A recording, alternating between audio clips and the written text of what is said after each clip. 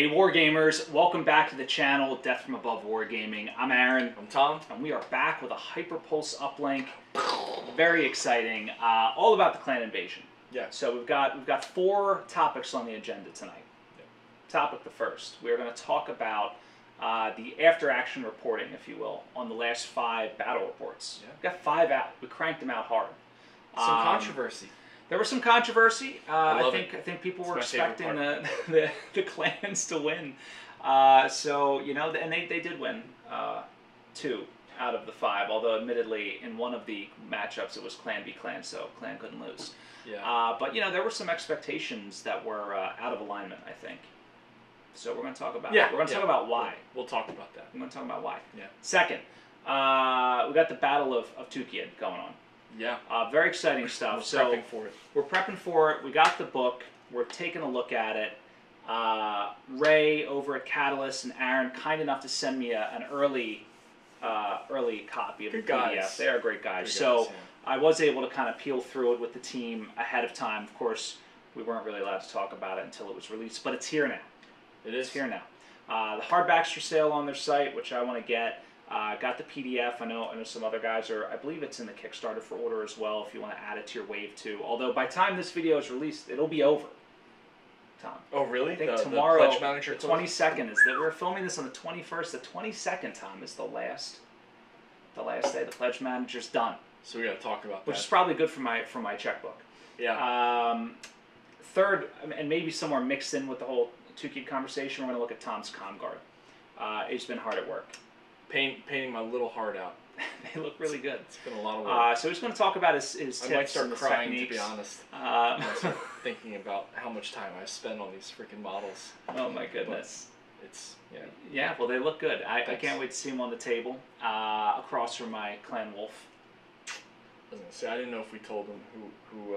I mean that's part of it's Tukayyid happening. It's happening. We're going to talk all about all that, and then you know what? Why don't we talk a little bit about the Kickstarter?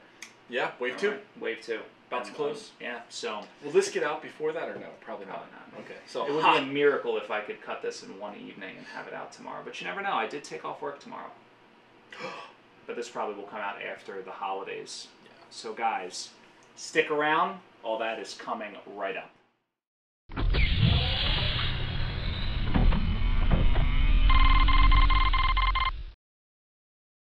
All right, guys, we are back, and we're going to start talking about the clan invasion bat reps. Yeah. All right, so expectation was that the clans are really good and they were going to win all the time.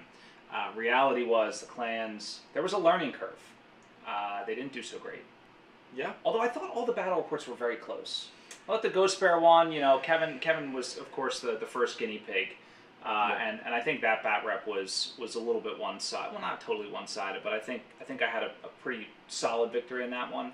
Yeah, my feeling, I feel like Kevin a lot of time goes kind of crazy, like digging into like the lists. Well, I mean, you know, it's tough too because what you don't realize is the cost of the clan mechs, right? And what makes them expensive. Yeah. What makes them expensive is a high TMM, right? Yeah.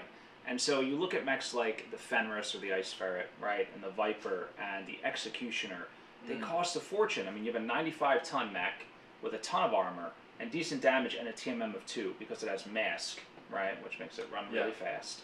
And that just drives the cost up. And so the downside to it is that really small amount of internal structure because of the XL engines. So to do all of that firepower, to do all the running, the TMM, you sacrifice your internal structure. And when it's a game of attrition a lot of the times, a game of having to do risky maneuvers to get yourself in positions, it's a like you said, a knife edge, you know? Right. Just one bad turn, one bad dice roll, or one good dice roll. Like how many of those you got? Like I had some good ones in ours. 3 thrown. Our last some one. really good. Our Yeah, that was great. one. Oh, that man. Winfield one, yeah, so good. The double kill, infamous. But yeah, so I was gonna say like it was actually to our. We had talked so much about the clans, and I think my expectation was that if it was possible for the clans to win, it was going to be really tight. Yeah. Because of that, just from our experience playing so many inner sphere bat reps with all sorts of different situations and lance sizes, and we know what works and what doesn't. And like when you lack survivability, it really is tough to win a mission style game. and even probably any kind of game, to be honest. But yeah, clans won 2, right? 2 out of 5. We said that. Yeah, really 1 out of 4 if you want to kind of. Yeah, clan on clan, right? Right. But I mean, but they were all close, like you said, and I think they were really fun. The Jade Falcon ones were very close, yeah.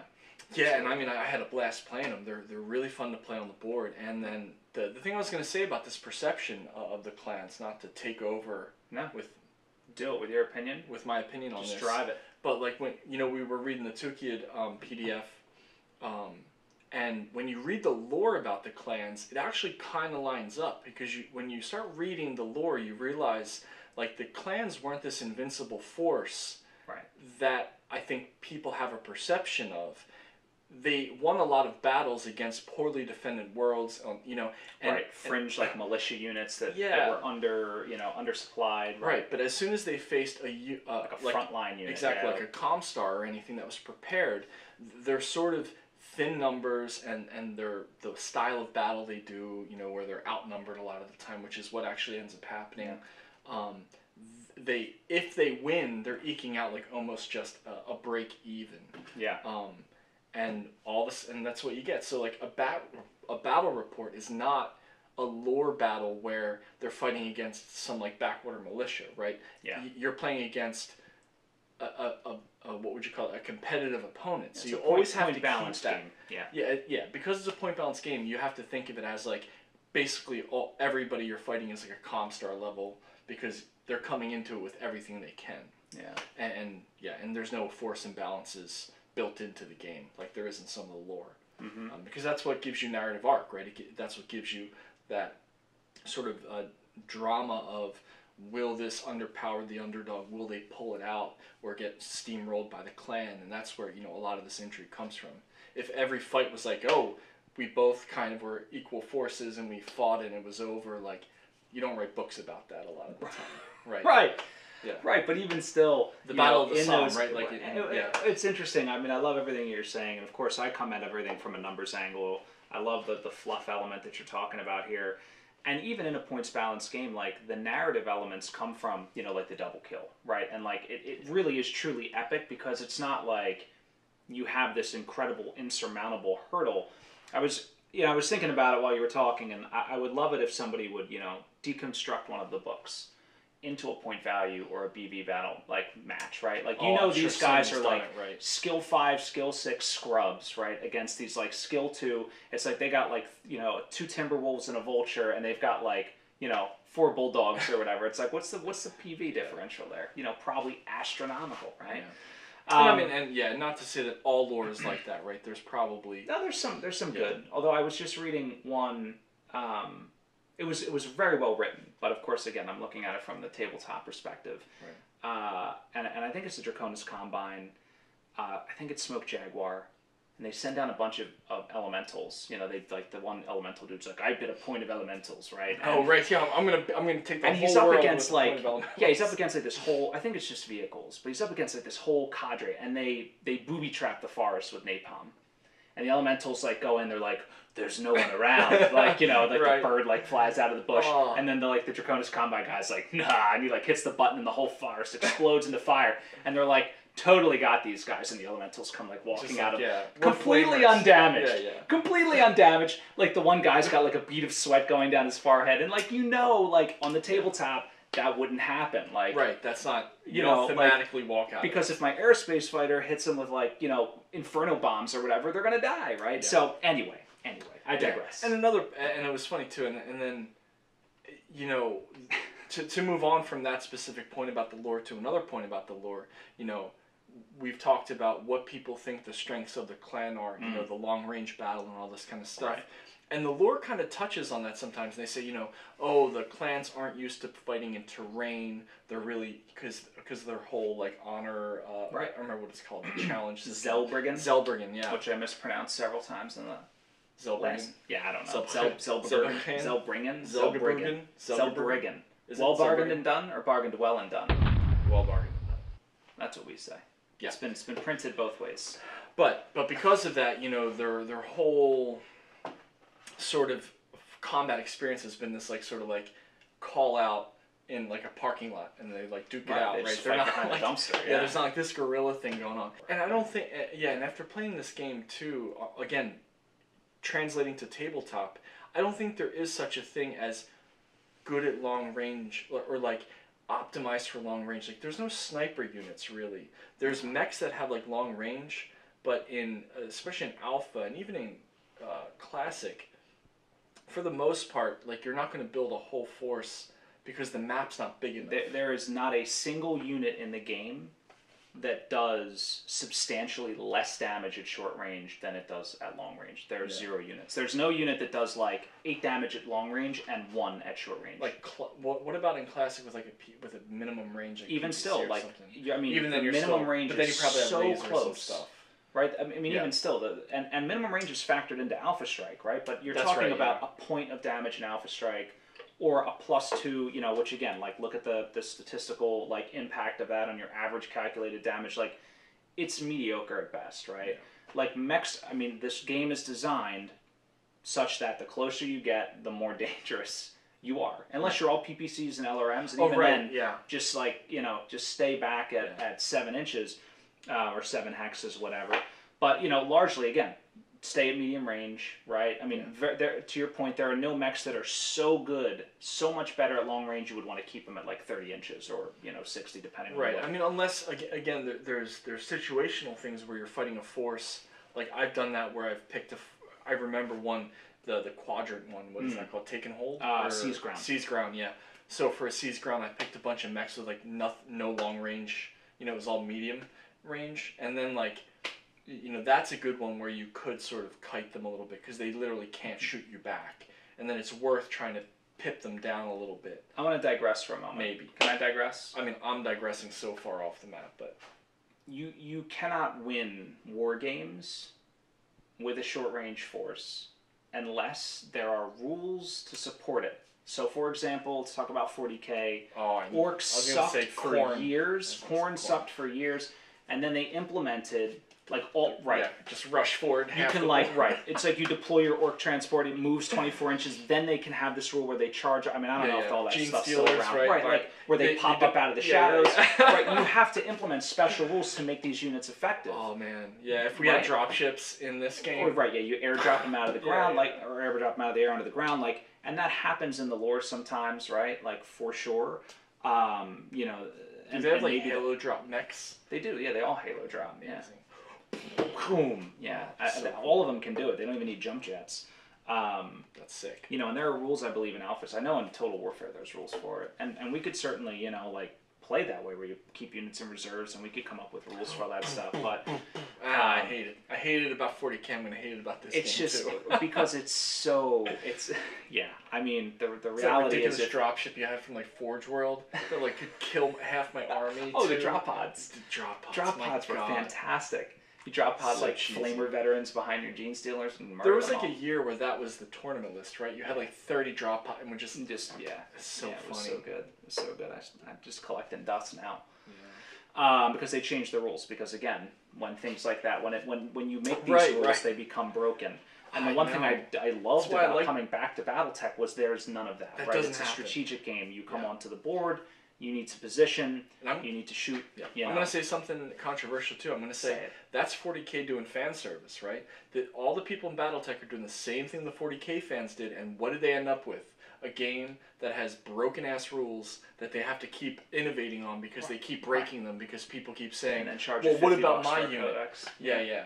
I mean, it's good for the game company, but bad for the player. Like, I mean, that's why we stopped playing. Right? Yeah, like having a conservative game where, like, you can be like, this should be a different way, but not giving into that and keeping it a simple game. Right. That's balanced. And honestly reflects, valuable to me. In my opinion, like, I mean, if you look at modern, I'm not a military historian, but like if you look at the advances in modern, like what are they looking for? They're looking for, you know, tanks and they just shoot farther, faster, harder, right? They're not looking for accurate. Like, how can we airdrop our tanks into point blank range? Yeah. You know? If you want to talk about like future war stuff, I'm very into that. I just read something like the Abrams, like they came up with a shell that could hit from like 10 miles away. Yeah. That thing, it's like crazy. Could you imagine 10 miles? You're just like, Probably moving too. The Abrams has some amazing stability. It's crazy, yeah. It's wild. And then the armor that's 1/3 of the weight. Did you see the foam? It's like hexagon shaped. It's like some sort of crazy. Yeah, the honeycomb stuff. Yeah. Crazy. Anyway, now we're really off on a tangent. Oh yeah. So I want to talk about the numbers. I want to get back to the game. Oh yeah. I want to talk about why I think the clans were losing. There's a couple of reasons. You better not say you're a better player. I'm a better player. No, I'm just kidding. Douche. One. This game's over. I think we're doing ourselves a disservice by trying to conform to the notion that clans need higher skill value. Yeah. You know, we have found through Battlelytics, through everything, that skill 3 is like a sweet spot statistically. A sprinkling of 2s, maybe some 4s if you need to balance the points out, and you have like a commando, no long range, stuff them in a 4, it's fine. You can make up that gun because you're moving short. Right. I think we played lists with all 2s, and Kevin, especially in that Ghost Bear one, played with 1s, which are astronomically expensive. Yeah. So it's percentage based, right? Right, it is. And so brutal. You know, when talking about playing with less units that potentially are a little bit more fragile, but again, you have so many eggs in one basket, point-wise, I think that is a big deal. So the next time we play, I'm Clan Wolf, you're Con Guard, assuming that's our next game. I mean, I'm taking mostly 3s. Yeah. You know. You're breaking the rules? I'm doing it because otherwise... Did you do that when you played Kevin as Clan? I didn't. Okay, you stuck with it too. I played all 2s. I did. It was a close one. But yeah, I played all 2s, and I broke sort of our other tradition, which was like, well, 5 on 8, right? That was where we started. It was like 5 on 8, right? Yeah. You did 5 on 8. You had 2 elementals, so it was 7 on 8. But like, let's face it, elementals versus a mech, it's like not really. You can't do it. It feels too much like infantry to me. It's weird. Like I know they're not, but like you look at them, I'm like, man, this is just like an infantry platoon, and all I think about is stomping on them. Well, infantry actually have more pips, for less points. Interesting. They can't do the anti-mech attack. Well, they can, but they said it's +3 instead of +1. It's probably hard for them. It's harder, too. They're slow. Right. They don't. Yeah, they can't jump and they can't jump at the same distance and stuff. There are jump platoons, but I don't know. Anyway, I think the skill's a big deal. I think with a higher BV, elementals could be worked in because you could have like a dedicated little group for elementals that wouldn't take away too much. Exactly, like a mission force. Yeah. Yeah. Ooh, we could do it. We could do like a 600 pointer, Yeah, and then you could have like a unit, and when you're talking about having elementals, just basically like a tram card or like a short bus driver taking them around, dropping them off. It's your stop. Yeah. They just jump off and they do whatever the heck elementals do. Apart. Yeah. Come back and get them at the end of the day. Yeah, that's too funny. So the elementals are tough for me. Yeah. I tried to paint them the other night and I stopped because I was like, I'm never going to use these, but I need to finish my 2 bases. I think you'll love them, man. You especially. I'm surprised you haven't again, coming from 40K, they're figured some fun. way. Yeah. I mean, you love mixed arms. Yeah, and that's the thing. I mean, we talked about it in the end of our battle report, bat rep, and I think having the vision of either building them into your list and not just taking them because you need to take them, or not taking them because you don't want to, I think is the way to go. I think you need to build a force for using elementals because otherwise they're just points suck for nothing. All right. So anyway, back to the math, right? Yeah, math. We haven't gotten. So number 1, TMM, 3s expensive versus 2s. mechs. Okay. Yeah. Number 2, skill, 3s versus 2s. And then, I want to touch on a couple of things. There's some very vigorous conversation with a few different people about board size, the 2-to-1 ratio versus 1-to-1 ratio, our range modifiers, etc. So let's touch on that real quick.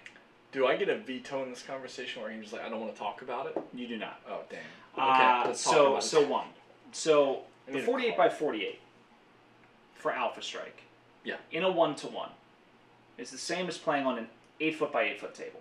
Right. Which That's is the whole point. Which is not feasible, right? You can't reach over. I mean, I guess if I had one of those things, but it's just not feasible, right? So we like going to the 1-to-1 because you can do more in the same size. The second thing was the long range mods. So that's an optional rule in the back of the Commander's Edition. So instead of 0, 2, 4, 6 for short, medium, long, extreme modifier, it's 1, 2, 3, 4. So short goes up. It's called sharpshooter or something. It's called long range targeting. Which is incidentally there's a SPA called sharpshooter that does, I think, or sniper. Does the same thing. Ha! I knew it. But this is a broad application of basically everything except for infantry. Yeah. And I think maybe aerospace too. I gotta check on that. But anyway, for intents and purposes, let's talk about mechs. So it makes it harder to shoot at short range, easier to shoot at long and extreme. Absolutely. All right. I am on board with this. On board with that. So I think, a couple people pointed out, well, that, slants the bias of the game towards long range combat. Disagree. Yeah. Tell me. When you said he gave me this whole thing earlier, and I was like, I don't buy it. What I think it did is it balanced the game back to a parity at like medium range. Yeah. It was way biased towards like face to face, mech on mech, like makeout sessions. And I think that, Gross. I mean, so all I did, so it's funny you say like, oh, now it's biased that way. I just think it pulled it back to like more of a center point. Yeah. Rather than across the line in the opposite direction. Yeah, and the other thing you could argue adding like extreme range pulls it even further that way. I think adding extreme does pull it back a little bit further. Okay. However, I like that personally. Yeah. It was just like, again, we talk about clans, we talk about all this stuff. I mean, having a +6 mod. Even a +4. I mean, Even let's just talk about +4 at long range. We know the probabilities on hitting. You're at just with a gunnery of 3 and your long range mod. Forget everything else. Yeah. You're at a 50% chance to hit, give or take. It's like a 52% chance to hit. Yeah. When you're talking about having ammo, all these different things you still have to move. Yeah. Yeah. You moved. Yeah. Well, right. So if they have a TMM of 2, now you're at a 9 to hit just at long range. No terrain. Right. And you walked. That's just long range, right? Yeah. Well, so I'm talking Alpha Strike, classic, right? Forget classic. Oh, okay. Yeah, sorry. So classic. Right, but and similarly in classic, right? We play with similar mods in classic. Yeah, I mean the whole reason we started incorporating these rules is the games just were ending up face to face because the mods were too tall. The games are just I know some people really do enjoy the simulation of like kind of sitting back and like throwing pips and not making a lot of progress in time, but like we're always time crunched. Yeah. Like we have families and this other stuff. not that you guys don't. I mean, don't take it that way. I have a family. Yeah, I have a family, guys. No, but I just mean like we're rushing around trying to do stuff. And so like we were like, how do we fit a game in to like a more condensed format? And I was like, okay, well these are ways that we can balance it out where you can maybe actually do damage at long range, and you can, when we started playing missions rather than just death matches or whatever it's called, then you sometimes need, you really want to be able to have that tactical ability at long range. Yeah. Because it forces opponents to make decisions and things like that. So I guess where I'm going with it is I think it really does improve the game. I 100% agree that it does shift it over, and I think you can make the argument that adding an extreme range puts it a little bit more biased towards that. But again, they're still infinitely more lethal at closer ranges just because of how the game is structured. They almost all do more damage at short and medium. Your mods are lower. Yeah. And it's just built into the game that that short and medium is going to be prioritized and more deadly. Yeah, it is. It just gives you a chance to actually do something at long range, and it differentiates which the mechs opens up the game. It differentiates when the you mechs. when you're paying. I'm sorry to keep. No. I just get very passionate about this. When you buy a mech and you're paying for that extreme range ability, and then you have to get 10s, 11s, 12s to hit on it. What are you paying for that for? Yeah. Get rid of that. You take a mech with much better short and medium, and then just sprint it in. Yeah. I mean, I agree. I made this comment because you can as play well. the game that way. You can very effectively. I mean, if you're right. So the way PV is structured. And I have a comment about that at the end. Please talk. So for PV, essentially, there's a formula, right, to figure out what PV is. The way damage is factored into that is it's basically the ratio of short to medium to long is 1 to 2 to 1, right? So medium range is weighted twice as much as short and long, but you're paying as much for short as you are for long range. But by the raw mods, your short mod is +0, which is effectively a guaranteed hit, even if you're like a moron. Long range, on the other hand, is very challenging at +4. You're going to be missing more often, than not. Period. I mean, and factor extreme range out because that's an optional rule too. So either way, the meat of the game is at medium range. That's the one that's valued the highest in the PV formula. In the long range targeting rules versus the raw modifiers, it's the same number, +2 to hit. Yeah. Right? So I feel like that's important as well. You know, when you're thinking about what rules do I want to play with, and to your point, like you do pay a lot of points for those clan mechs that can do a lot of damage at long range, and even with low skill, you know, you're going to tell me like you're still at a 40% chance to hit or miss rather, you know, at long range. Like that's awful. Like no one would spend, you know, tens of billions of dollars on a war machine if you weren't hitting. Right. You know, in my opinion. So I don't know.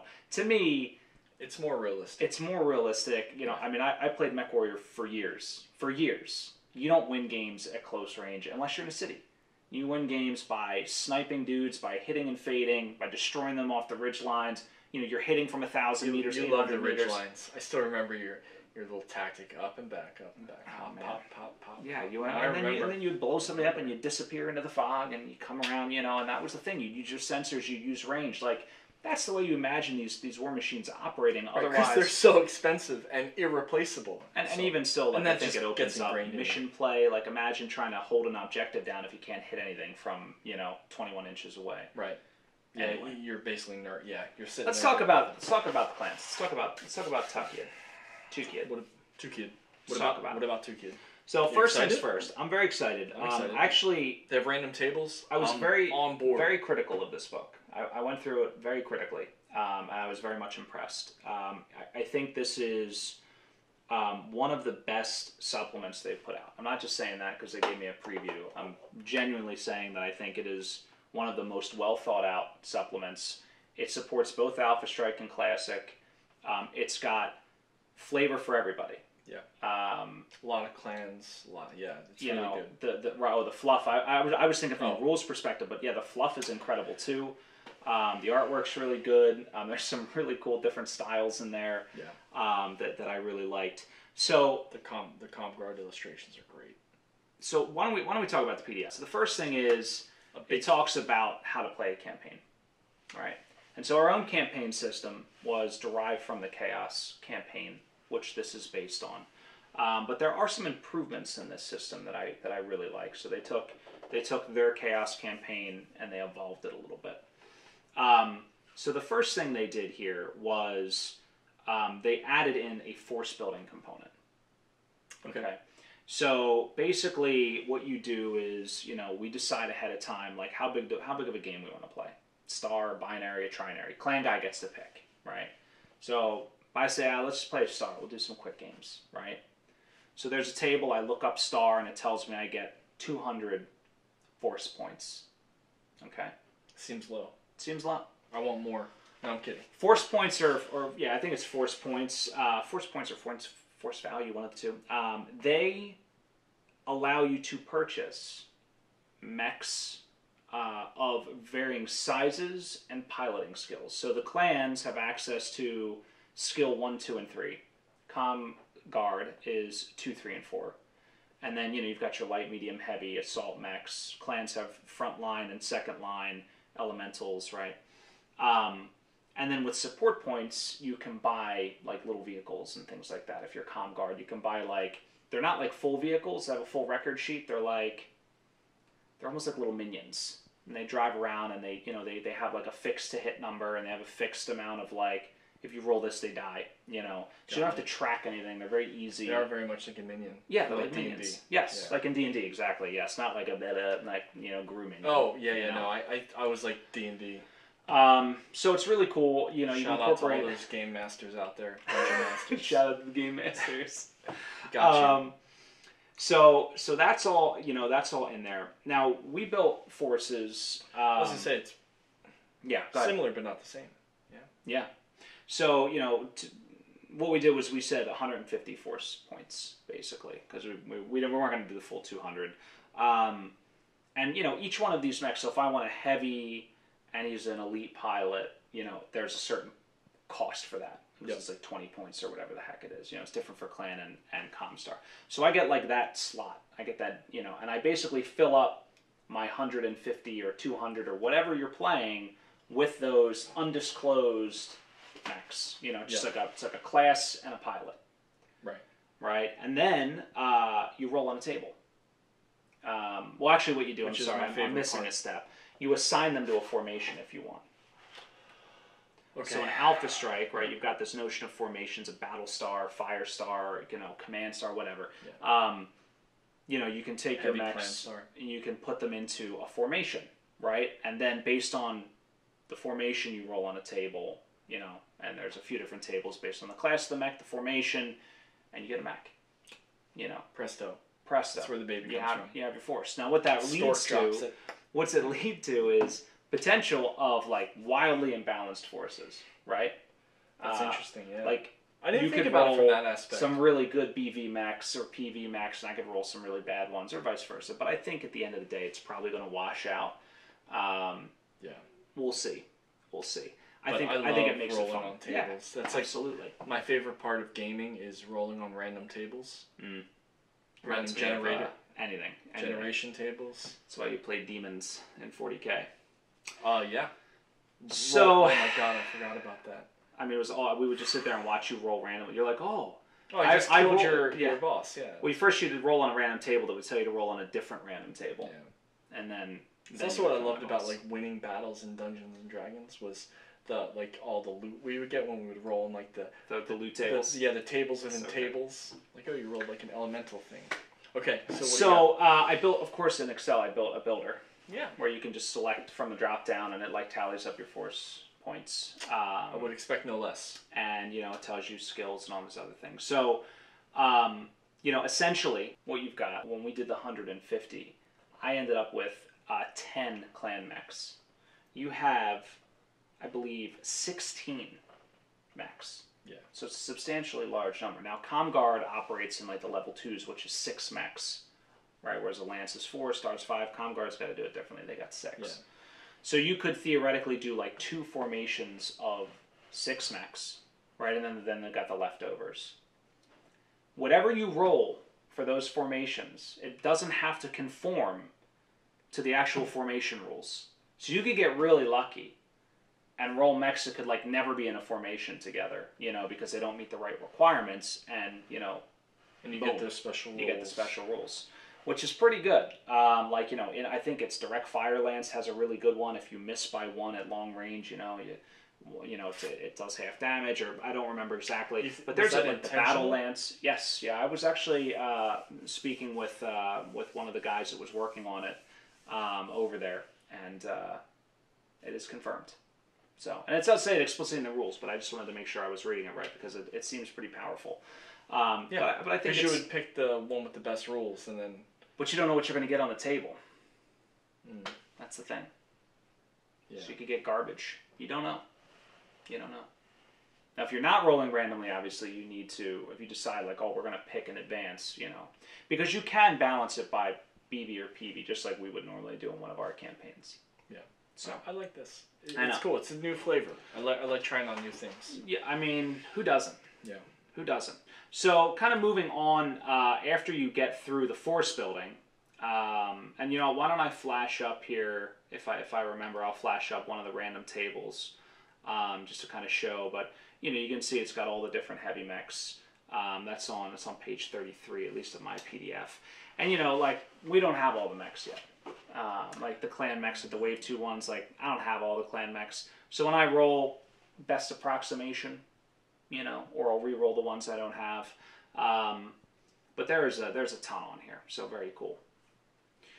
And then what happens is just like in the DFA campaign system, in the original Chaos campaign system, there's the notion of tracks, right? Right. What's different about theirs is basically a track and a mission are kind of a synonymous thing.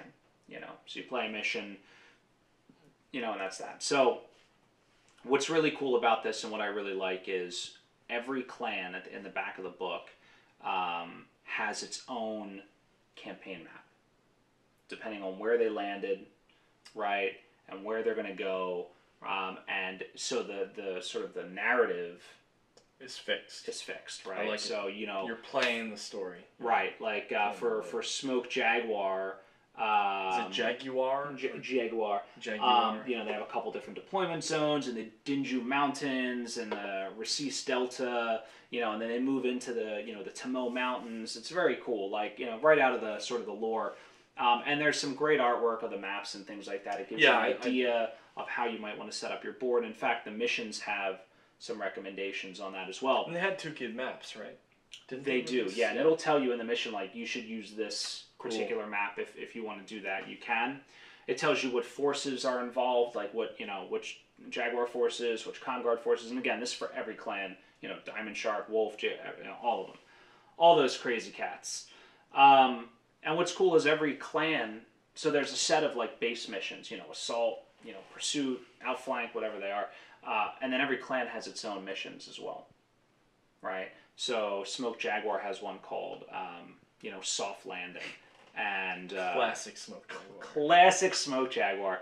They have a different set of objectives and different special rules, and the attacker and defender deploy different amounts, and so on and so forth. So very cool. Every mission has its own flavor, and then every clan has its sort of unique missions that fit the narrative and the flavor as well. So I thought that was really cool. Definitely going to mine that for some ideas. Okay. The other thing here that is super cool about this particular PDF is after you get past all of the missions and all of the different clan landing zones, there is a technical readout at the end. From what I could tell, the majority of these mechs were new. There are some that are sort of reprints, like there's the Black Knight 9, which I believe it's the Clan Buster Black Knight. That's in there, but that's in like other technical readouts as well. But there's like, for example, Shadowcat TC. Yeah, actually, hold on. Just so not everybody knows what a technical readout is, right? So what is a technical readout? Well, so the technical readouts are essentially, they're supplement books. They're about yay thick. Great. They got artwork for all the mechs. They've been reprinting new ones. So they have the Succession Wars. They have a Clan Invasion one. They have a Golden Century one, I believe. And they basically Jihad one. Yeah, and they release new variants of mechs and stuff. Exactly right. Yeah. And canon characters sometimes, right? Yeah, there's mentions of like who would pilot these mechs. There's a background of like this was built in Defiance and whatever. Yeah. Like, okay, so you've got all this, and then you've got the classic BattleTech stats. Essentially like the loadout for the mech. Movement, what weapons, where they're located. It's not the full record sheet, but so. This has like a mini technical readout in the back. Same thing. And you're saying, and just to be clear too, you're saying that these ones are new variants, like new variants, fully new, not brand new. Okay. Not that's from old books or anything. I mean, I have never seen some of these variants before. Yeah. I actually referenced them in some of the materials that I have. They're not in. I didn't see them in Megamech or any of the other builders. The builders. Yeah, I didn't see them in any of those. And I looked on Master Unit List, and it says that the source is, in fact, the Tukayyid book. So there you go. Very cool. I thought that was really cool. New variants is cool. I wish I would have looked through the end of this book because I was dying for inspiration. For what else is in here? Guys, show me. Look at this camo specs for all the different factions. Yeah, let's add in a thing that First Army, second. Yep. Oh, I was just gonna say, Camo Specs released their new website. Oh, yeah. Majorly improved. It's awesome. Amazing. They did a great job. Awesome. If you've not been using Camo Specs because of the performance issues, time go back to it. Yeah, it's time to check it out. It's great. They're very much trying, and there's like a way to submit your own mechs to it too. So if you're like a good painter, or maybe if you're not, I mean, I would probably say you want to be a good painter. But okay, so sorry for that. But yes, so there are, speaking of camo specs, there are camo specs for all of the clans, like all the Jade Falcon units. What three Jades are there? Because I don't remember who's involved in this. It's the ones you love. The Delta. I see Delta. The Peregrine Galaxy. Peregrine. They're weird, right? Are they red and white or they're orange red and white or something? Yeah, they're funky looking. Just the Jade Falcon Galaxy. They were very uncreative in their naming. Yeah. Yeah, and that's like the generic. The one thing I didn't know either with Comstar too is that like, and I think it was from the Tukayyid book, is that they're not all white. They do use just like straight up camo. Yeah, for like sometimes they do. This is only for their parade colors or whatever. Really? Okay. Yeah, I didn't realize that. I mean, most of the artwork on the cover of this book, which is by the way phenomenal. Right, they're always white. So I mean, I think you could probably get. By the way, I need to get a saber onto my. Is it a commando? It's a Black Knight. Oh, it's a Black Knight. Yes. Oh, he's not released yet. Does he have a sword? No, but he's getting a sword. We got enough bits. What do you? I'm gonna carve it off of one of your. Please don't. Actually, it would. I see a blade that looks exactly like it. On your who's your chaplain maybe, something like that. Oh, it's gonna be so good. You're gonna come back. This is missing. It's like a piece of putty, you know, like green, just like It's Play-Doh. Yeah, You would just do Play-Doh. I would just do Play-Doh. I don't know how to use green stuff. All right, so let's talk about your guys. Let's talk about. Well, let me wrap up on this before. Yeah. So great supplement. I'm excited. The lore's phenomenal. Yeah. The way they sort of weaved the narrative into the missions and into like here's the drop zone, here's the map. Like if you win this one, you advance. If you lose this one, like Comstar pushes you back. Like you get to decide. It's almost like the old. I could bring up Warhammer, but remember the planetary campaign where you could like move your dudes around. I was just telling somebody about that. Yeah. There is like actual where do I want to go? And is it wove or weaved? Woven. I don't know. I don't know. But yes. Yeah, that's what I was gonna say. Like the one thing I love about campaigns that I think is like a critical part of them is that track system. And I never called it track before, but like you want the battles to mean something and to either open up opportunities or push you back. Like you don't want to just be able to play it and be like, oh, okay, well I'll just keep on invading. At it, right? Like, sorry, can't do that, buddy. Like you lose this, you're on the back foot. You either have to flee or you have to do this. That's always been a great narrative part of the game. I agree. Gives you a reason to do well. And when you don't, it still gives you an opportunity. And it's really fun. So I'm very much looking forward to working that back in. Yeah. I agree. Love it. How many pages is it, by the way? Because it feels like it's going to be like 200 pages. Yeah, I was going to say. I mean, the PDF is 202 pages, so I assume with the cover, the front and rear cover, I'm going to say it's 200 pages, right? Well, front and back, right? Oh, yeah. Okay, so yes. But 100 pages, that's a big old book. This is good. That's big. Excited. Yeah, I'm excited about it too. I got it on order, so hopefully, hopefully I get that soon. Probably right, get it in gear. Yeah, go down to the shipping center. Okay, want my book? Rent a U-Haul, drive it up here. Play a few games. Yeah. Play a few games. Go back. So yeah, guys, if you haven't ordered this already or you don't have the PDF, I'd highly recommend it. It's one. I mean, I want the hardback because these are the things I love to have on the shelf. It's just like that thing of inspiration when you either want to run, a Destiny game, right, an RPG game, and you're like, where can I draw from? Right. Or, again, like when we build our rules or our missions, our campaigns, these are the kinds of things I look at, right? And I'm like, what's good? Like? What can we improve on, right? So I think it's really good that way. Twist? All the artwork's awesome. The fact that it's got the color schemes is awesome. Yeah. Just, I mean, everything about this book. There's nothing in here that really jumped out at me where I was like, I hate it. Everything in here I thought was really good. Yeah. The way they took vehicles and to be clear, it's for Classic, right? You can incorporate these vehicles as support points, right? Which was like one of our big gripes, right? It's like I mean, and I know people disagree. That's fine. I think Combined Arms is it's a tax in Classic. It's very cumbersome to do. Very cumbersome. This, you can do vehicles, you do infantry, you do all these things, just like you can do aerospace in the BattleTech manual as support points, right? Right, and it's now kind of simplified. Yeah, it's super simple. And it's cool because you got the little things like buzzing around the board, and they just add that extra feel to the game. Yeah. But yeah, definitely highly recommend this book. Looking forward to playing the game. I'm curious if people are planning to get it themselves. I'm very, in the comments, let us know what your plans are with it, and if you're excited about it, or if you're not. Like, I don't know. It seems pretty awesome to me. But agreed. Who knows? Agreed. Yeah, I'm looking forward to playing a game. I've been cooped up in my house. Haven't seen a real person in so long. I haven't seen a person. Thank God. Thank God we can game. Yeah. Let's talk about your Comstar. Let's do it. Yeah. So, I've been painting Comstar. I have all of the Wave 1 Clan Inner Sphere mechs and all of the Game of Armor Combat and Beginner Box Inner Sphere mechs, all painted as Comguard. So, where am I at with it and why are we talking about it? Yeah. Well, first off, they should have already been done, for one thing, and they're not. And there's a good reason for that, because I'm bad at doing things. I'm a procrastinator. It's a big problem. Somewhat true. Yeah. It's very true. We all know it. But yeah, no. So I've been making progress, and Aaron took some pictures, and he's going to probably put them up. So I have 3 mechs done right now, and I wanted to just talk about the process of painting white mechs, things that I've been thinking about, and techniques I'm using, and sort of feedback on it. I'm very curious what people are thinking. So this is how I started, right? So I airbrush.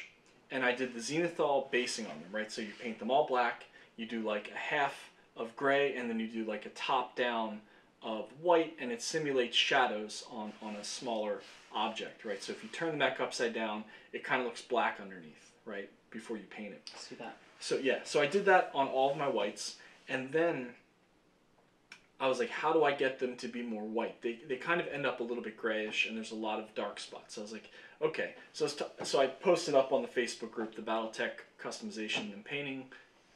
Shout out to you guys, you're great. And Matthew Birdsall, who is an amazing painter that I follow there, and like we've watched him on Twitch and stuff. Yeah, yeah, we've had him on the channel. Yeah, oh yeah, and you did HPU with him, right? Yeah, yeah, awesome, awesome painter. Yeah, he's actually, if I can interject, sure. He painted up 2 lances for us that are going to be the prizes and veteran challenges on Patreon, Tom. Ooh. So we got a couple veteran challenges lined up. Can I create a fake account to win them? That's what I said to him. He painted up. He did our Turin Guard and he fun. did our Ryukin, the Draconis Combine. And I mean, they're phenomenal. Yeah, they're phenomenal. It's really sick. So anyway, guys. Well, yeah. So he was like, hey, when I do white, I do a dry brush of white after. So I heavy wash them with like a Nuln oil, or which is just like a black wash. And then I dry brush the white in thin layers over and over until I get to that white level that I want to see. So I was like, okay, I'm going to try that. I'm not the best painter. So I did the heavy wash, and that took a lot of time.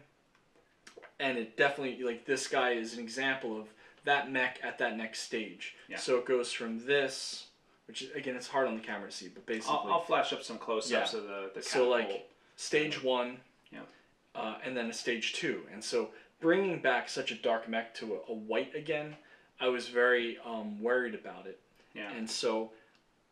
And it took me a really long time. I want to say, like, one mech took me 30 minutes at least to paint to the level that you gotta wait for it to dry. You gotta wait for it to dry. You can't just smear on more paint. No, that was like active painting time. It actually took 2 days. Oh wow. In total. And I can see, even though you washed it, and I didn't notice it until you said it.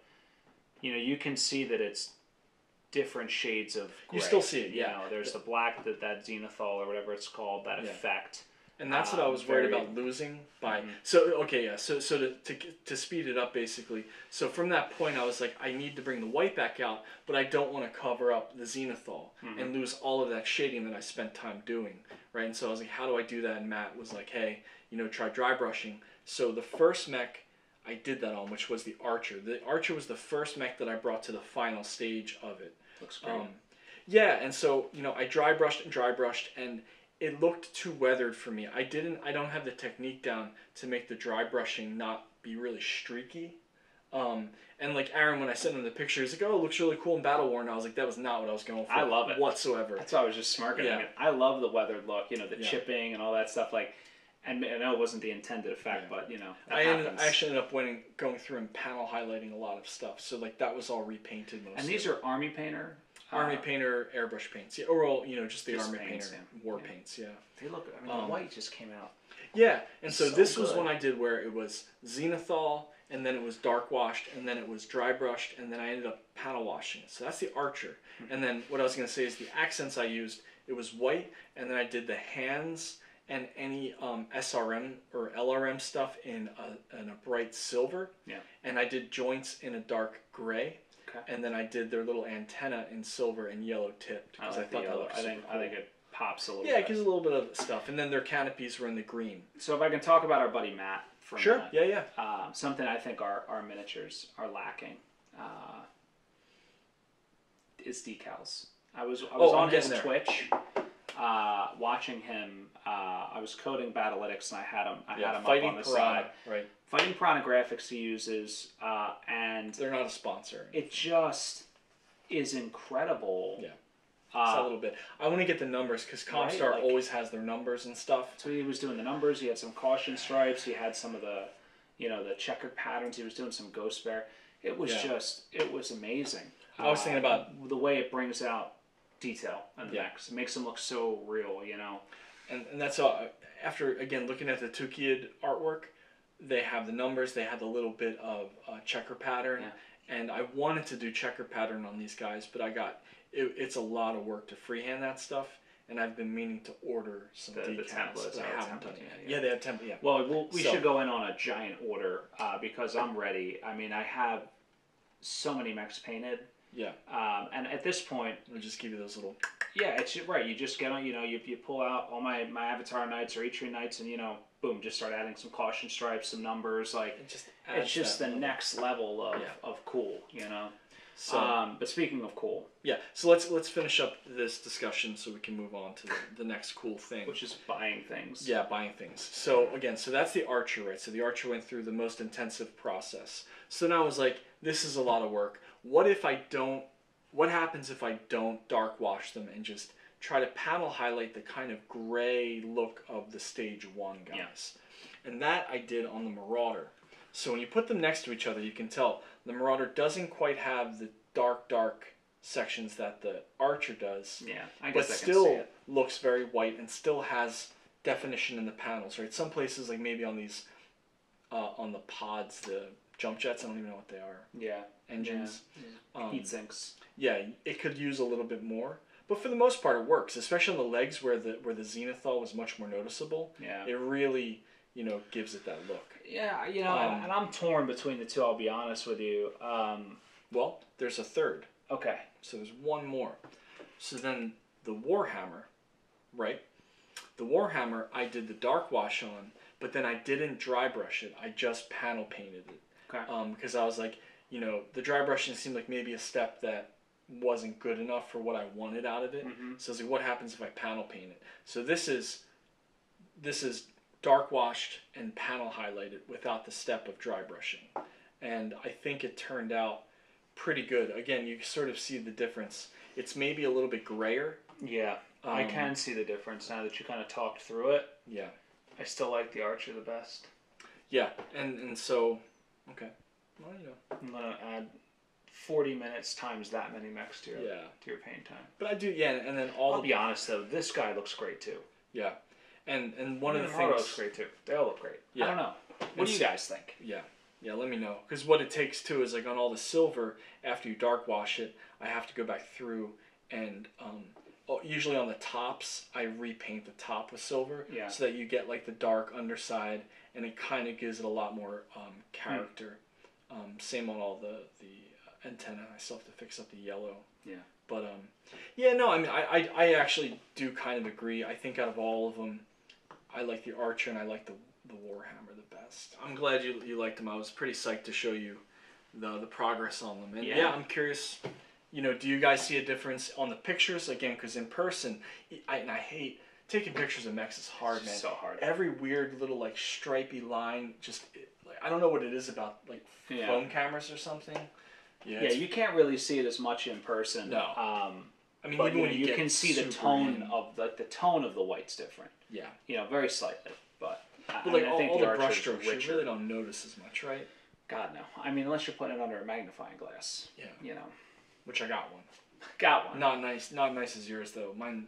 I was at Michael's buying gifts or something, and they had one. I was like, I can't use it. Does it have an LED ring on it? No, it has just one LED, which is okay. But I cannot paint. I'm like, when the brush comes in and it's like a cannon, it messes with my brain, man. I know. I can't do it. Yeah.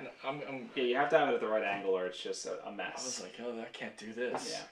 But I bought a bunch of brushes, and I'm like super happy with them. I got quad zero brushes. Oh wow. And quad 18 zeros, which I think are the same. I don't know. I find they still don't seem small enough. And it was actually something Ryan from Camo Specs in our interview. I asked him, what size brush to use, and he's like, "It's not about the size of the brush." And I was like, "Oh, here we go." No, he said it's not. He said, it's more about how much paint is on the brush and how fine of a tip you can get. And that was consistent with my experience. Not that I'm like anywhere near this guy. This guy's like next level. But it's consistent because I typically use like 2s and like 0 to 2. Like I don't even use the only time I use my 10-0 or 0-10 and 0-3 is when I'm doing cockpits. Yeah, that's like it. Otherwise, even for finer details, like I'll just put a little. As long as the brush has like a good tip on it, you get a little bit of paint on it, and you can get pretty much everything. Yeah, that's how you use it. The brush that I mainly use on stuff is about that long. I think it's a pretty long. Bristles. Yeah, it's a really long brush, but again, the whole brush is that long. But it gets but it gets down to a really fine tip, and that's so when I'm doing cockpits and when I'm doing the ends of barrels or getting in places, I do that technique. I get a little glob of paint on the very tip of it, and I just stab it, and then I drag it or whatever. Yeah, perfect. You know. Yeah, they look great, man. I'm excited. I think they're gonna look great on the table. You know, we did like a green mat down, but like I'm just thinking like, you know, the reds and there's just like all the different maps we'll do. You know, and I think they're gonna really pop. They're gonna look really good. So. So we're gonna talk about Wave 2 orders. So I mean, how much do we have coming? Like, oh my god, 20 boxes, dude! I ordered, so we're each getting one of basically everything. I think we're like 2 boxes short of getting one of everything. So like you're gonna get 1 box, I'm gonna get 1 box. This is gonna be the one. Then I went back and when you weren't looking, I bought one of every single Inner Sphere Lance. So I'm getting 2. Wow. Of every Inner Sphere Lance, because you have 9,000. I want to replace them. It's so hard. Yeah, we talked about that. You know, like, and then you hear the stuff that Blaine Lee Pardo and Brett Evans are doing with the multi-part plastic kits, right? Yeah. Really cool stuff. And so, you know, obviously there's a lot of great stuff from Ironwind that you can't get, you know, because they haven't made plastics for them. Yeah. Well, that's not even true. I mean, they did say they were going to do another Kickstarter too. You know, oh, really? I did read that. I don't know if that's true. I don't know if that's true. I was reading the internets, which is a thing I try not to do. And you know, there was talk of, I think the question was directly. Actually, you know what it was? It was on the AMA thing on YouTube, Catalyst AMA. And somebody asked a question in chat. You know, are you doing another Kickstarter for all the mechs that, like, you know, the things we love that you didn't put in this first Kickstarter? And the answer was yes. So, yeah, I don't know, man. It's exciting. So, yeah, let's add a final line item to this conversation too about was Catalyst successful as a Kickstarter? And I want to say, have you ever done any other Kickstarters? I've done a couple small ones. Okay. You know, but yeah. I've done some big and small ones. Yeah, I mean, I think one was for like a music artist, right? Another one was for Kickstarter for a music artist. Yeah, like that. Let me rephrase it then. For like a product. No. For like a startup product. Nope. I've done a bunch of them. Like for technology products, for game products, for cooking products. I've done a bunch because I was really into it for a while because I thought it was cool. Yeah. It is kind of cool, you know. Yeah, Kickstarter's cool, but you feel like a venture capitalist. Yeah, right. And Kiva loans and stuff. I love that stuff. But I think at the end of the day, so far, we'll see. You know, Wave 2 is yet to be fulfilled, but like in terms of how Kickstarters go, this has been pretty great. And I don't want to say I'm surprised, but I am kind of surprised. Like coming into this Kickstarter, being a veteran of Kickstarters, my expectation was double the amount of time that they say it's going to take. Stuff is not going to be as good as they say it is, or it's never going to come through at all. And I think they really knocked it out of the park. I mean, ever since the first phase, they've been delivering it. There's some people that have not been getting their stuff, you know, but that's all, I think, at the fulfillment side. Like fringe, it's such fringe cases. Yeah. I mean, last thing I read was like 99% fulfilled. Some people were like, they elected certain ways to get their shipping stuff, and that was one product is not ready or something. Yeah, well, some people picked, one shipment, and so that means everything's coming in Wave 2. Right, exactly. And they didn't realize. I didn't even realize what that meant, to be honest. Luckily, Thom, you did it. Yeah, I know. I was like, whew, thank God he did it, because I would have probably been like, oh yeah, one shipment, I'm going to save the planet with this. Yeah. You know, and then we would have not Don't save the planet. Get your mechs. So I just wanted to say, like, you know, I'm pretty psyched, and I would definitely support their next one. I think, because they've proved that they're able to execute, and this was, I can't even imagine this was anywhere near what their projections were, like $2 million. I think they said it was 5 at the end of the day. Did I hear that correctly? I mean, so the scale that they had to reach to fulfill all this stuff was probably way beyond what they were expecting. Absolutely. And they did it. So kudos to them. Kudos to that team. I think they did a really good job. I don't like to talk good about people. I'm an Irish Catholic, This feels very odd to me. I just want to talk nice about people. Yeah, I don't like anybody. Yeah. Say you like my mechs, I'm like, they're garbage. Let me tell you what I can't do it. Yeah. They should do differently in the next Kickstarter. Ooh. Words of wisdom from Death from Above Media Group. We gotta Liability Corp. We gotta throw some bombs. If you're throwing bombs, put my helmet on. Limit the scope. Our money is here. We are ready. We are willing to give it to you. Limit the scope. I think they did too many add-ons in this first one. Like, remember they kept adding unlock goals, right? That's true. I would just come out of the gate and be like, this is what we're going to do. It Here are the stretch. I mean, it definitely worked. But, here are the stretch goals. Just put a neat ribbon on it and, get it done and move to the next one. I mean, I'll keep funding I'll fund Kickstarters all day. That's interesting. Now that they've had a really big successful one, I wonder if they can be like more exclusive about it. Be like, this is it. Like, this is the last stretch goal. These, we're super limited and do more of them. But I guess Kickstarter probably takes a portion of them. I don't know how in terms of as a maker. Right. I mean, it's right, and that's another point. Is like, do you even need a Kickstarter? Or just like a 1-year pre-order, Yeah, is there debt funding that they can do like in the traditional debt markets rather than doing Kickstarter? Right. They got $5 million capital right now. Real estate market's looking real good. Yeah, right. Yeah. Interest rates are down, guys. Invest now. Yeah, and I'm not saying that. Yeah. But yeah, so they might be able to avoid the costs and the complexities of a Kickstarter, having used a fulfillment vendor. Even though I guess some of that like Pledge Master stuff is that's probably nice helpful. to have. Yeah, nice to have. Yeah. Absolutely. And it's interesting. I was thinking the same thing. Like, what portion does Kickstarter take? And is it really necessary? Do an interview with them and ask them. Yeah. Kickstarter. I mean, you can probably find on their website. It's probably like 20%. Probably it's probably high, right? Yeah, a lot of those platforms. Patreon takes like 8% or something like that. So is that it? Yeah. Oh, I thought it was a lot more. Yeah. Well, I mean, if we wanted to upgrade to the to the highest tier, I think it's 12%, which is still pretty reasonable, right? But something like Kickstarter, I think you have a dedicated fan base. I think that kind of self-funding or or self-promoting it and doing pre-orders and keeping it simple so that you can manage it without that added vendor. I think you can maximize profits. I think you could deliver more faster. That's just my opinion. Yeah, I'm always just a guy who's like, how do you keep control? Because you limit the scope. Yeah, something as big as it was, right? Like you couldn't. The Kickstarter they just said there's no way without CrowdOx and without Kickstarter, you couldn't manage that. To scale up that fast. Yeah, that's true. Yeah, I guess you didn't. I guess. But they I think didn't if have you to hire... do box it and say like, this is what we're doing, right? And even to the point where it's like, maybe they can find a producer that can drop ship stuff too. I don't know. I'm not doing their business. I don't know anything about their business. We know nothing about business. Yeah. No, I was just saying, like, there also are producers who can drop ship for, so when that person clicks buy, boom. Yeah, they don't even have to keep product and all that stuff. Yeah. Pay for that up front, all that risk. That's good. Yeah.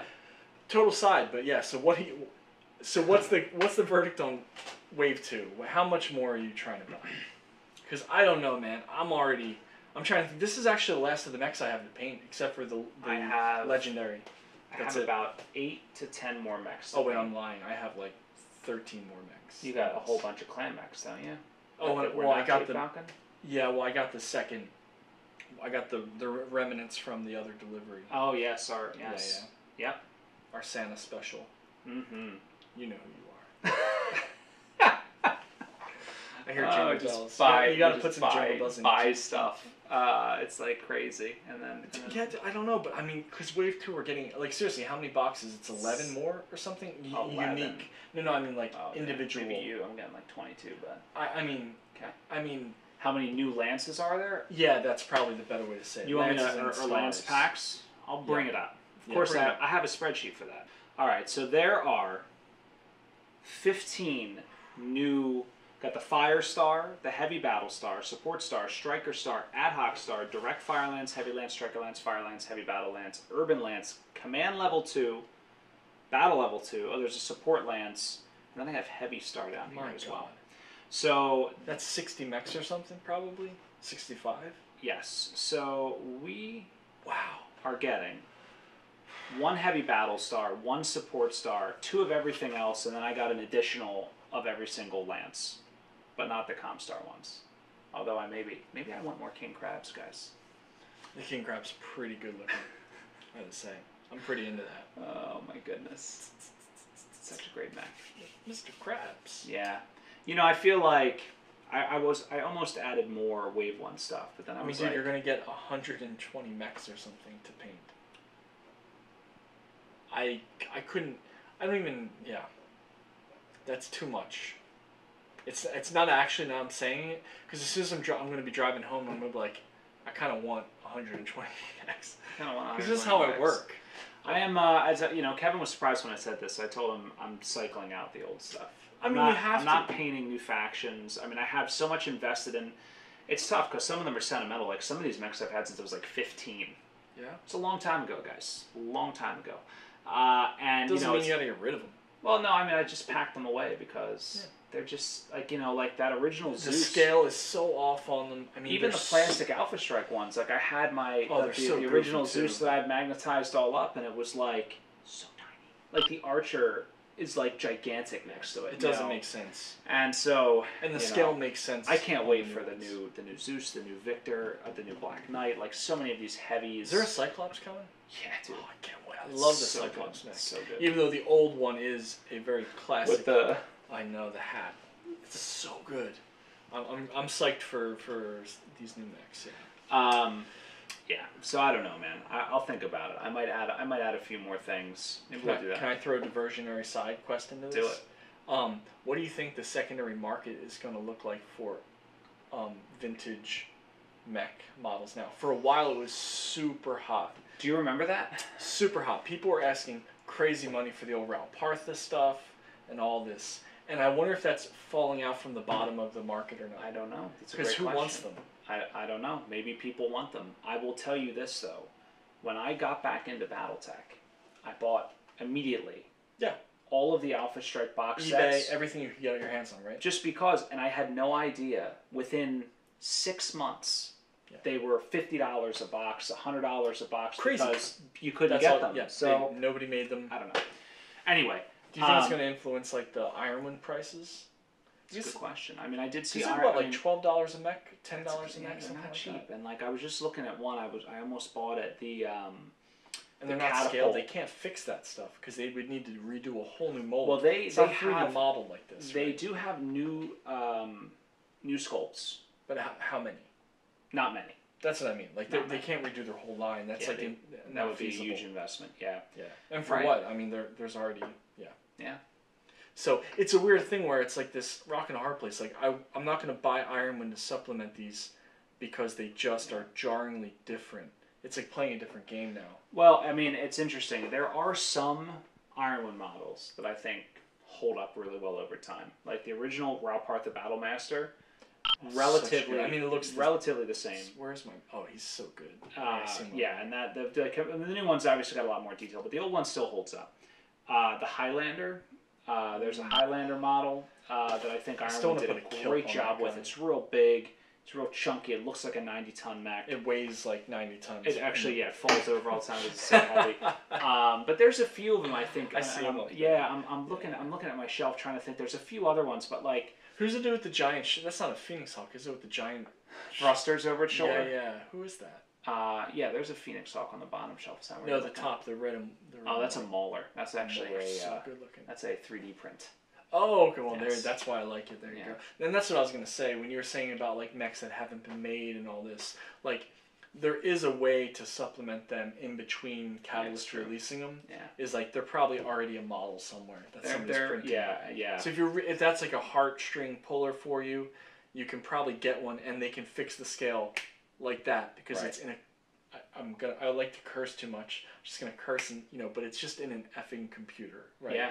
And so you fix it, and it's scaled. And right. They type in 12%, and they print it a couple times. Yeah. Yeah, I mean, the 3D prints, and I mean, so there are some really good ones out there, right? Polygon Masterworks, he has the resin printer. Yeah. I mean, that Molar's not from him. That's actually from Chad, our buddy Chad. He prints stuff all the time. Shout out to Chad. Shout out to Chad. The architect himself. Yeah, and he was like, "Oh, I want to, you want anything? I just wanted to play with this printer." I was like, sure, print me a Mauler, because I didn't have one. So, that's great. The Mauler's from Chad. Yeah. Oh, that's cool. Yeah, and the Annihilator in front of it too. He printed me a couple. So, that's cool.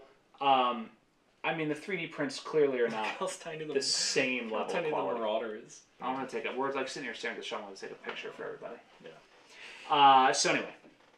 But yeah, you got 3D prints, you know, which are okay. Some of them are very high quality, like Polygon. You know, there is something to be said about... I'm going to argue that too. I think the Iron Wind, some of the Iron Wind sculpts I think are really, really good. Do you know where I think Iron Wind shines? Vehicles, aerospace fighters, like that's where I think their sweet spot is. I mean, I love the Bulldogs, the Strikers, like all of those little tanks. Listen, I'll let you have this one. I'm not going to argue that point. We'll let him have a win. No, I'm not going to dig this into the ground. But yeah, I mean, it's funny we get into the not the economics, but I don't know. What's the word for it? The ecosystem the of business BattleTech? dynamics of BattleTech. Yeah, no, just more like the from the gamer's perspective, like where things are. Yeah.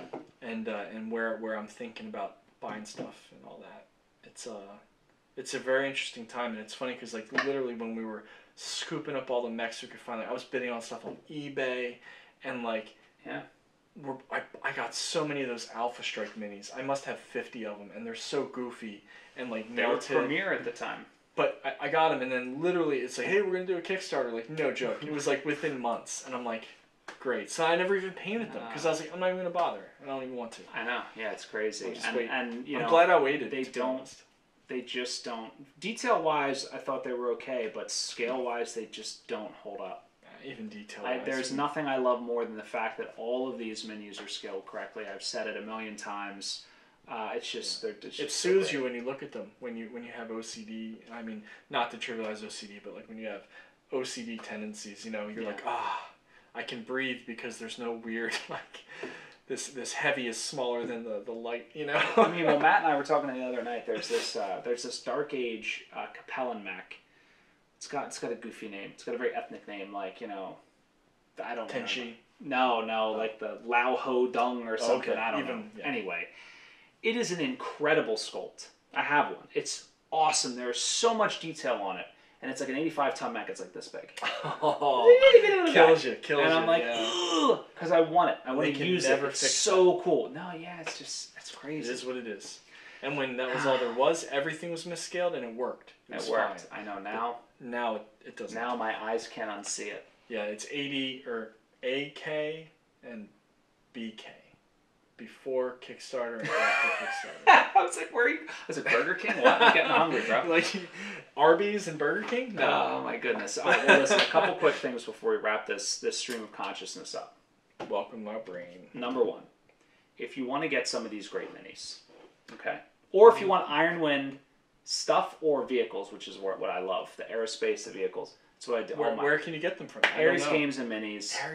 Derek's awesome. He's got all the Army Painter stuff, which you used on your mechs. They're phenomenal paints. Yeah. I think they're great quality. And yeah, I mean, he's got the Kickstarter stuff. Yeah. The Battle of Tukayyid book is not available for sale, I think, anywhere outside of the Catalyst site quite yet. But he does have all the other books. You know, if you want novels, if you want the rule books of the Alpha Strike Commander's Edition or Total War, whatever you need, that is my number one place to go for Catalyst products, Iron Wind products, Army Painter, great stuff. And anybody who's bought from him knows the shipping is fast. He packages the stuff really well. Awesome. Yeah. Again, it's the same like when you look on them and you're like, oh, everything's scaled properly. Like when you find a gaming store that properly packages stuff. Yeah, he cares. The dude cares. He's awesome. Yeah, everything comes real nice and neat, very fast. And he's communicative, right? So, you know, and that's important too. We wish everybody was like that. It's true. So, guys, if you're looking for a place to get your BattleTech stuff, Aries Games and Minis. And other than that, you know, a couple other quick shout-outs. We talked about Matt Birdsall, Colonel Matthew Steiner, I believe it is on Instagram. Check out his stuff. It's so good. So good. You can see the stuff that he's painted for us. Yeah, he's an awesome dude. Yeah. You know, keep an eye out. Sometimes he does the Twitch, the live stuff, which is great. You know, just to watch the master in action. Thom mentioned the Camo Specs site, also awesome. So guys, check that out. You know, we love the Camo Specs guys. They're awesome. Had Ryan on the channel, And Dale recently, Hardware Studios. Oh God. Okay, so Dale's one of the leading artists there, but also has Hardware Studios. Yeah, this stuff is next level. So if you're looking for some urban terrain, dropships, oh my gosh, it's awesome. He's got so much great stuff, so check that out. It fits so well with the new mechs. Not to keep harping on it, but right, like just the dynamics, it all works. And if you're looking for like scatter terrain, like resin stuff, X marks. Oh yeah, I just recently bought a whole bunch of stuff from there, and it's so easy. You know, you just clean it, a little soap and water, right? You spray paint it. I actually started using textured spray paint. Even on the resin stuff. I cheat. Okay. I'm just like, and it looks like concrete, and I'm done. You know, I put it on the table. It's awesome. It brings your table to life. Did you ever use that on the Forge World stuff? Never. This is the first time. Actually, Dale recommended it on the building. He's like, do it real light. You know, and I was like, I guess I'll try it. And I bought all sorts of colors. You know, I base them in one color, and I do like a sandstone, and this, I do a beach pebble on another one. You know, it gives them all sort of a different look, which is real cool. Seagull beak. So Hardware Studios, X Marks, they're the places for terrain. Also, Aries has some of those old Ironwind buildings, which we still use. They're resin too. They're pretty cool. They're cool. And you know, we talked about Polygon Masterworks, also great. So the 3D. If you want like legit like 3D printed MechWarrior online sculpts. You know, which are... He does non-MWO stuff too, right? Non-MechWarrior. He does some commission, like non-BattleTech stuff too, I believe he does. So he's just really gifted with that. So really good stuff. And he's got some good equipment as well. And Patreon, right?